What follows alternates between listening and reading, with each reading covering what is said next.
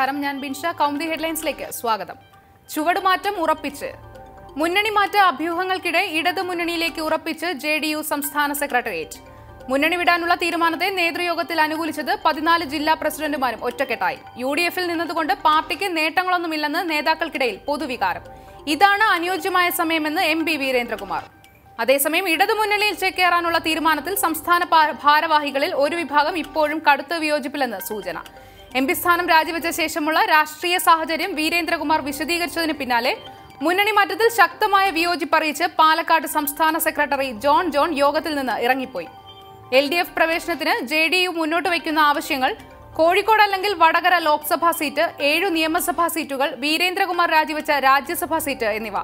മുന്നണി മാറ്റം ഉൾപ്പെടെ വിശദ ചർച്ചകൾ വൈകുന്നേരം ചേരുന്ന സംസ്ഥാന കമ്മിറ്റിയിലും നാളത്തെ സംസ്ഥാന കൌൺസിലിലും.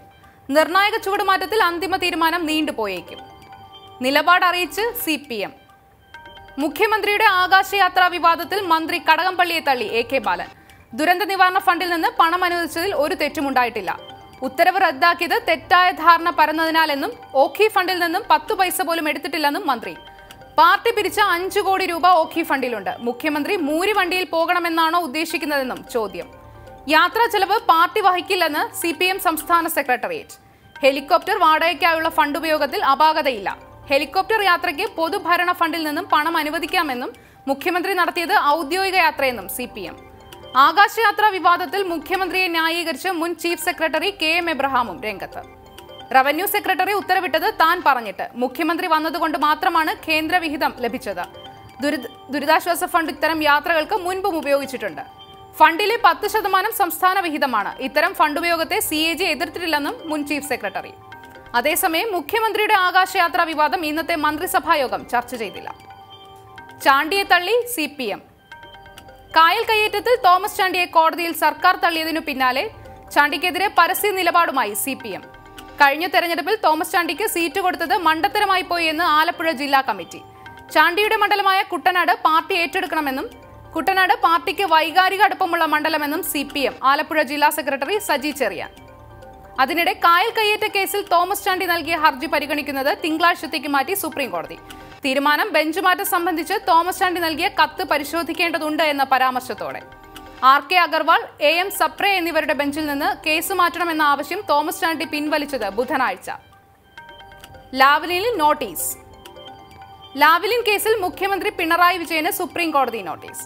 ഹൈക്കോടതി വിധിക്കെതിരെ CBI നൽകിയ അപ്പീലിൽ കുറ്റവിമുക്തരാക്കിയ 2 പ്രതികൾക്കും കോടതി നോട്ടീസ്. മറ്റ് 3 പ്രതികൾ വിചാരണ നേരിടണമെന്ന ഹൈക്കോടതി വിധിക്ക് സ്റ്റേ അനുവദിച്ചും സുപ്രീം കോടതി. നടപടി R ശിവദാസൻ, കസ്തൂരി രംഗ അയ്യർ, KG രാജശേഖരൻ നായർ എന്നിവർ സമർപ്പിച്ച ഹർജിയിൽ. കേസ് പരിഗണിച്ചത് ജസ്റ്റിസ് NV രമണ അധ്യക്ഷനായ ബെഞ്ച്. പിണറായി വിജയൻ, മുൻ ഊർജ്ജ വകുപ്പ് secretary K Mohanachandran, joint secretary A Francis എന്നിവരെ ഒഴിവാക്കിയത് കേസിനെ ഗുരുതരമായി ബാധിക്കുമെന്ന CBI വാദം പൂർണ്ണമായും അംഗീകരിച്ച കോടതി പ്രതികൾക്ക് നോട്ടീസ് അയക്കാൻ ഉത്തരവിടുകയായിരുന്നു.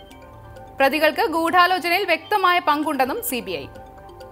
കസ്തൂരി രംഗ അയ്യരും R ശിവദാസനും ഹർജി നൽകിയത് ഒരേ വസ്തുതയുടെ അടിസ്ഥാനത്തിൽ പരിഗണിച്ച കേസിൽ ഹൈക്കോടതി 2 തരം തീരുമാനമെടുത്തത് ചൂണ്ടിക്കാട്ടി. കഴിഞ്ഞ ആഗസ്റ്റ് 23-നാണ് പിണറായി വിജയൻ ഉൾപ്പെടെ 3 പേരെ ഹൈക്കോടതി കുറ്റവിമുക്തരാക്കിയത്. R ശിവദാസൻ, കസ്തൂരി രംഗ അയ്യർ, KG രാജശേഖരൻ നായർ എന്നിവർ വിചാരണ നേരിടണമെന്നും ഹൈക്കോടതി വിധിച്ചിരുന്നു. മഞ്ഞിൽ വലഞ്ഞ് ഉത്തരേന്ത്യ. ദിവസങ്ങളായി തുടരുന്ന അതിശൈത്യത്തിൽ വലഞ്ഞ് ഉത്തരേന്ത്യ. കനത്ത മഞ്ഞിനെ തുടർന്ന് ഉത്തർപ്രദേശിൽ ഇതുവരെ ജീവൻ നഷ്ടമായത് 143 പേർക്ക്. ബീഹാറിൽ ശനിയാഴ്ച വരെ സ്കൂളുകൾക്ക് അവധി പ്രഖ്യാപിച്ച സർക്കാർ. മൂടൽമഞ്ഞിനെ തുടർന്ന് വടക്കേ ഇന്ത്യയിൽ റെയിൽ, വ്യോമ ഗതാഗതങ്ങൾ സ്തംഭനാവസ്ഥയിൽ. ഡൽഹിയിൽ മാത്രം റദ്ദാക്കിയത് 22 ട്രെയിൻ സർവീസുകൾ. കാഴ്ചപരിധി 100 മീറ്ററിലും താഴെയായതിനാൽ ഇന്ദിരാഗാന്ധി വിമാനത്താവളത്തിൽ നിന്നുള്ള സർവീസുകളും വൈകുന്നു. വിക്ഷേപണത്തിന് തയ്യാറെടുത്ത്. 100ാമത് ഉപഗ്രഹ വിക്ഷേപണത്തിന് തയ്യാറെടുത്ത് ISRO. കാർട്ടോസാറ്റ് 2 ഉപഗ്രഹവുമായി PSLV C40 ശ്രീഹരിക്കോട്ടയിൽ നിന്ന് കുതിച്ചുയരുകയാണ് നാളെ. ഒരൊറ്റ ദൗത്യത്തിലൂടെ PSLV ബഹിരാകാശത്ത് എത്തിക്കുന്നത് 31 ഉപഗ്രഹങ്ങൾ. ഉപഗ്രഹ വിക്ഷേപണത്തിനുള്ള എല്ലാ ഒരുക്കങ്ങളും പൂർത്തിയായതായി ISRO.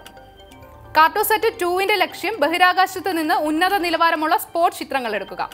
കാർട്ടോസാറ്റ് 2-ന്റെ ശ്രേണിയിൽപ്പെട്ട 3ാമത്തെ ഉപഗ്രഹത്തിനൊപ്പം വിദേശ രാജ്യങ്ങളിൽ നിന്നുള്ള 28 നാനോ ഉപഗ്രഹങ്ങളും ഇന്ത്യയുടെ 2 ചെറു ഉപഗ്രഹങ്ങളുമായി നാളെ വിക്ഷേപിക്കുന്നത് US, കാനഡ, ഫിൻലൻഡ്, ഫ്രാൻസ്, ദക്ഷിണ കൊറിയ, ബ്രിട്ടൻ എന്നീ രാജ്യങ്ങളുടേതാണ് ചെറു ഉപഗ്രഹങ്ങൾ. കൗമുദി ഹെഡ്ലൈൻസ് സമാപിക്കുന്നു. അടുത്ത ഹെഡ്ലൈൻസ് 1 മണിക്കൂറിന് ശേഷം. നമസ്കാരം.